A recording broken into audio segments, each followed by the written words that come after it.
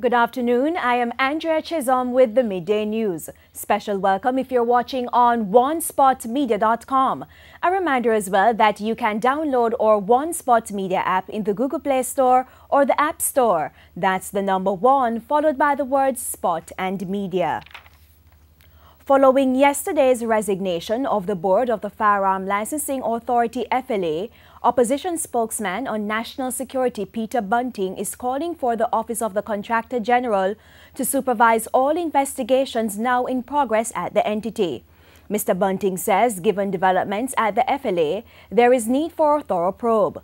The FLA has been at the center of controversy following reports that the entity granted firearm licenses to individuals of questionable character. A probe is now being conducted by MOCA.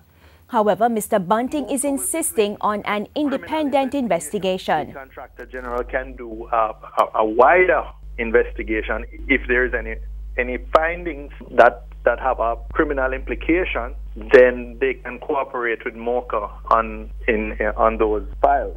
But I really believe that, given that this is all happening within the Ministry of National Security. And Mr. Bunting made recommendations for the FLA to operate free of political influence. We have to look again at the law and how the board is appointed, and perhaps look at that method more, similar to how the Electoral Commission, for example, is appointed, so to get that independence or to get that buffer from the partisan political direction. The East Kingston Police are probing an incident in which armed thugs invaded the Oliver Road Community Center yesterday, leaving one man dead and residents living in fear. The dead man has been identified as Angel Henry. He was reportedly found dead in a churchyard. Reports indicate that the gunmen carrying high-powered weapons kicked off doors to homes, stealing appliances and other valuables from residents. They shot up vehicles and homes during the invasion. Close to 300 spent shells were recovered from the scene by the police. Crime Chief for the division, DSP Christopher Brown, said the police and military are now keeping a close watch on the community. The incident is in relation to a gang conflict. Family members and friends of 31-year-old Kristen Pearson, who was killed by the police in May, protested yesterday. Pearson, otherwise called Instagram Boss from Charlestown, St. Mary, was shot and killed at a dance in Port Maria. They say it's been 4 months and they have not been updated on the progress of police investigations. It's alleged that Mr. Pearson and a police officer had a dispute over a woman. The officer then pulled his gun and shot Mr. Pearson twice in his hip and stomach. I buried my son and I need justice for him. I'm tearing apart now. And it's reaching me. Bad. Them shot him without a knife. It wasn't a shootout. Nothing ever happened like that. And if it was me as a civilian, as an individual citizen, shoot a police or if me shoot somebody else, me guarantee say I would have dead already. Long time. I would have dead in prison. I gone upon the wanted list. Senior Superintendent of Police Michael Smith from Area 2 says investigations are ongoing. He added that they spoke to Indicom and they were told that the file was completed. He said the only thing remaining is for the officer in question to be arrested. He said that officer killed Mr. Pearson and he is now on the run. We have not seen him and we would have made several checks at the place that he resides and location that he visits, and we're not able to find him. So it's ongoing check, ongoing investigations. More than 600 calls were received yesterday on day 1 of the 3-month traffic ticket amnesty. Scores of persons also visited the Traffic and Highway Division to make queries. Head of the division, Senior Superintendent Calvin Allen, says there has been positive feedback from members of the public.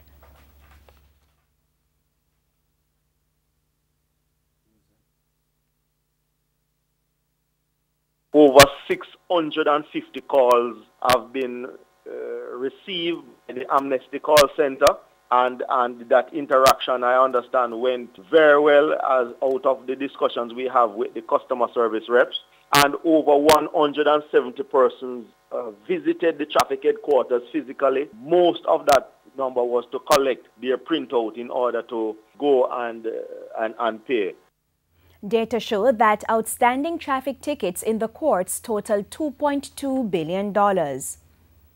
In the meantime, the number of persons who died in motor vehicle crashes since the start of the year has increased to 205.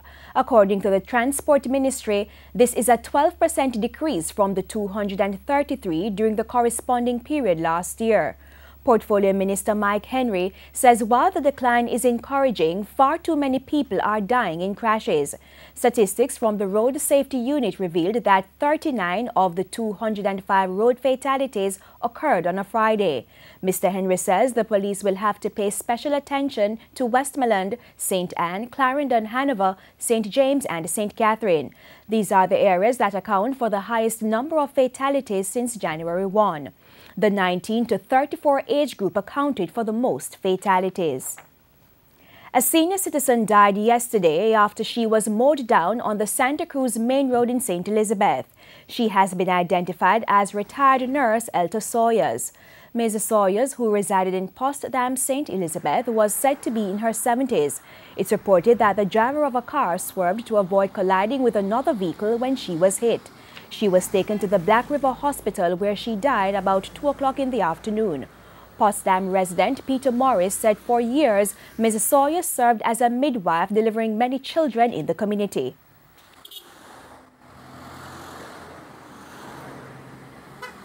If you ask me, she's the mother of that community. All right?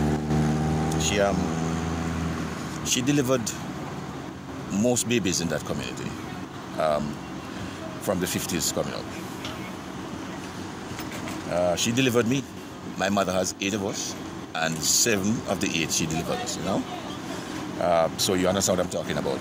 Majority of persons within my age group and a little bit older, she delivered all of us. Investigations into the mishap are ongoing. Chief Executive Officer of the private sector organization of Jamaica, Dennis Chung, says in order for Jamaica to improve customer service in the public sector, the government must fix the working conditions for civil servants. He was speaking recently at the Public Sector Transformation Unit Visionary Session for Customer Service. Mr. Chung said by improving customer service, Jamaica will see a significant improvement in economic activity. He added that if the tools and environment are not improved, Jamaica will not see an advancement. Even though we focus a lot on training persons and, setting up people to deliver good customer service, what we have to understand, and this has come home to us, Camille, at NSWMA, is that many times we have excellent people in the public sector. But what happens is that the procurement rules and the processes, the environment that we put people to work in, actually inhibits them from delivering that good customer service. Not that they don't want to do it.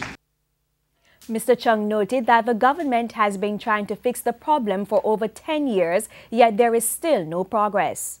Some of these places you're going to, just give the place a coat of paint. So that people have a good environment to work in. You're asking people to come and sit down at a chair for 8 hours, but yet still the chair is breaking down, right? These are some of the things that we need to address. We can't put people in a system and ask them to provide good customer service, but yet still we tie their hands and say, well, we know that you want the best of the company, but you can't do this because we have this rule in place. Right? We have to give people the environment to work in. Motorists and residents in St. Elizabeth are concerned about the condition of a stretch of the main road that has been under construction for quite some time. As you hear in this report, it's also causing health problems for some residents. A section of the Goshen Main Road in St. Elizabeth. This is what it's like as you try to get through the area. Dusty. Depending on the speed of vehicles passing the area, it's often difficult to see and the drivers are frustrated. Lord God Almighty, man, it's sickening, man. It's sick to me, man. 60 more. Dust, when I not dust and mud. When I not mud, bumper, Lord God Almighty, man. The rock stone you drive pan. You know road that. The people say the dust is due to road repairs being done, which they say should have long been completed. And they say it's costing them. Underpart is very expensive.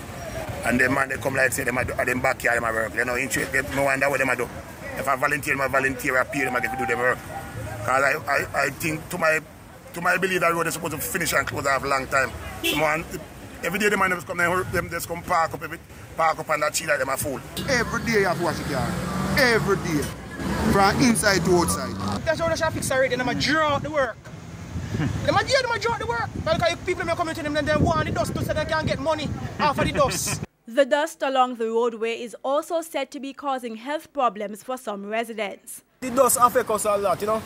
Sinus take on me old lady, we have to take her to the hospital. And it's a full time, we need this thing to speed it up and get ready and going. The motorists want the matter addressed. And need to wet the road or fix the road or oil or put something on it, but you can't stay like that. And when they're ready, they just go through and just dig up. When they're ready, they just take the equipment and just block the road. When they're ready, the road now do right. Krista Campbell, TVJ News. In news overseas, according to an Arab youth survey, more than half of the young Syrian refugees don't plan to return home permanently unless ISIS is eliminated and the war in their country comes to an end. We go to the CNN for more. Just 3 months ago, the U.S. ambassador to the UN, Nikki Haley, said the quote was, "In no way do we see peace in that area with Assad at the head of the Syrian government." But is this the final acceptance, this decision that anti-Assad Syrian rebels are incapable of defeating the regime? It has been evident for a long time that Syrian rebels who have been fighting the Assad government with American support have not been making progress, have been losing ground, in fact, and that Assad has largely won the Syrian civil war and that he will remain in power. Mr. Putin has long wanted the US to do, well, precisely this. And to be fair to Donald Trump, he campaigned on this, on doing this. He campaigned on saying that he would back away from this. But is Mr. Putin the winner here? Well, I think the biggest winner is Bashar al-Assad and the Syrian government itself. As an ally to Bashar al-Assad, the Russian government is also a winner, but so is the Iranian government. But I think it's also just an acceptance of a reality that the Syrian rebels, backed by the United States, were not making progress on the ground. We could talk about why, but that's the grim reality. And in sports, the World Para-Athletics Junior Championships got underway yesterday in Switzerland with an opening ceremony. Jamaica will be represented by 5 athletes. Jamaica's contingent of 5 athletes, Joshua Pinnock, Tavon Thomas, Jason Braun, Moisha Morris and Tiandre Tavares, will be seeking to bring back glory to the shore. Of the 5 athletes, Pinnock, Morris and Tavares will be performing on the world stage for the first time in their para-athletics careers. Pinnock and Morris will be performing in F51 and F40 field events, while Tavares will compete in the club throw F51 class. I'm looking the best for them. They have been putting out the training. Well, basically, all 3 started very, very late. They have not given a maximum of 2 years in training, right? Which means that Moisha, she has just reached basically 1 year in training. And the other 2, Joshua and Tiandre, they started later down in the year. So, you know, I'm looking for them to do exceptional well. But despite the athlete's short time in the sport, President of the Jamaica Paralympic Association, Christopher Samuda, is looking towards big things from Tavares. I expect Tavon to do well this.